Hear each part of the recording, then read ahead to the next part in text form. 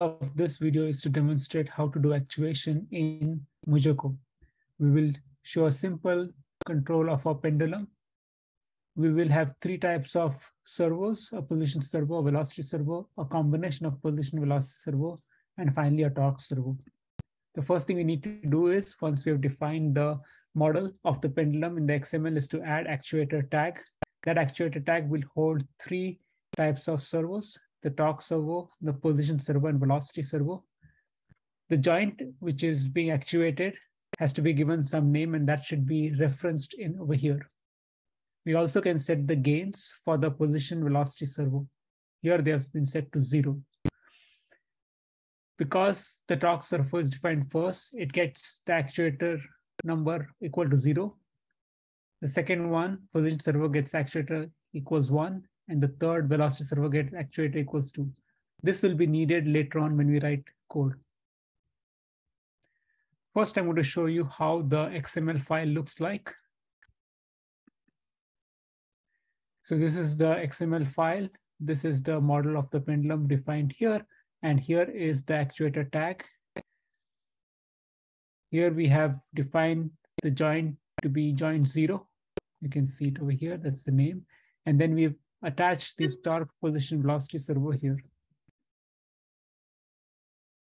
Now let me do one thing. Let me just change this to 100 and 10.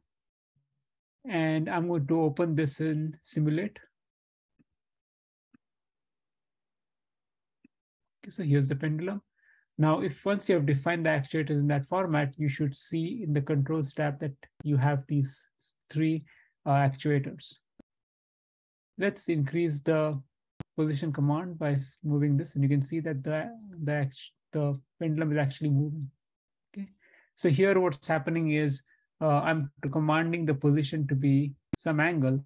Here's 0.57 non-dimensionalized, and it's moving.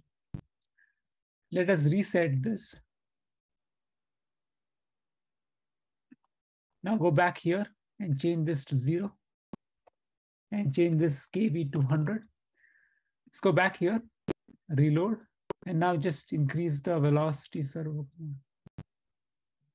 So you can see that the pendulum is moving continuously, and that's because we've only switched on to the velocity servo, which is commanding this pendulum to move at a uniform speed. Okay. Finally, the torque servo goes unstable. So if you switch this, you'll see that there's a torque applied, and each time the torque increases, the angle increases, and the acceleration also increases, and it quickly will go unstable if you keep running this. This just shows how you can access these servos using the Simulate app. Let me close this. I'm going to work with this Py file, Pendulum Controller.py. I'll make this available in the description. Let's run this file.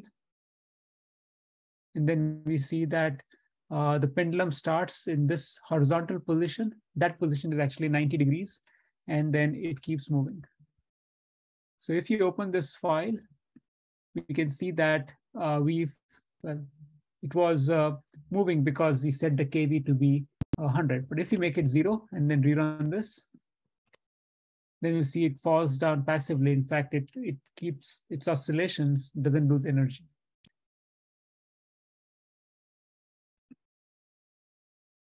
Okay, now we'll go ahead and try to understand how to control the pendulum. Set the torque servo, which is defined in the XML. If you read the documentation in this link, then you will see that this is the attributes for the torque servo. Here we are only interested in setting the gain type to be 1 in order to be set. So what we'll do is we create a function which basically sets this actuator gain param to the right value. We also need to pass the actuator number here. Okay, so once we set this equal to 1, that means the torque servo will be active. For the position servo, there's a similar table. You can see that the position servo needs a gain Kp. So we need to set the gain param Kp and then bias param minus Kp. Now you can see that in the gain param, this is index 0. So I put 0 here equals Kp. And you can see that this index is the second index. So it's 1 equals minus Kp. So we'll use this to set the position servo. And finally, the velocity servo. has a similar table. You can see that KV and minus KV need to be set. For the gain param, it's the 0th variable, and for the bias param, it's the second variable. So what I'm going to do is, to make my life easy, I'll create a function which basically assigns the position, torque, position, velocity, servo, and then I can just call it with the right gain so that I can use it. So I did this programming ahead of time. What I described just now in words can be written as functions. So for example, if I want to set the torque servo, I pass the actuator number, I pass a flag. So if I want to set it on, I pass 1, and then it will set the gain param, and then it will be on. So the position servo, I need to pass the actuator number and the KP, and that sets up the gain param, bias param based on that table I showed earlier. And same for velocity servo, I need to set the gain param, bias param to be the right value. So this by itself doesn't do much.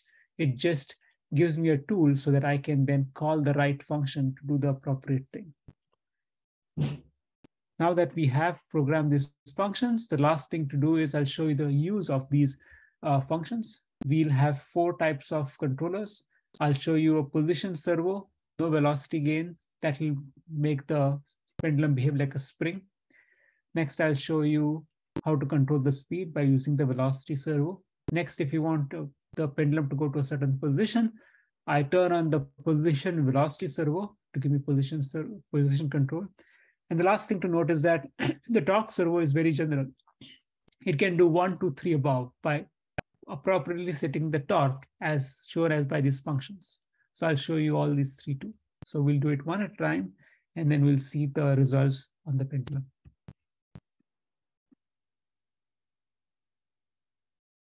Okay, the code I want to write will all be set right here.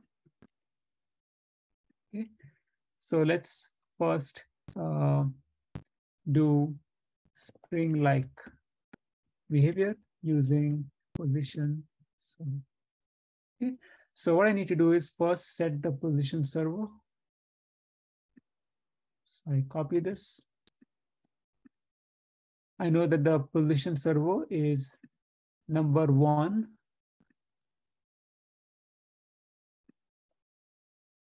I set a gain, let's say 10. Once I set that, I need to set the angle at which I want it to behave like a spring. So that is done by using CTRL 1 equals np.py. Okay.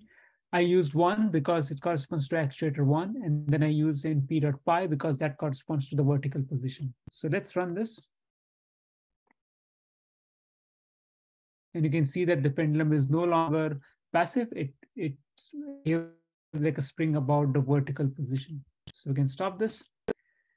Let's comment this. Let's go to the next controller.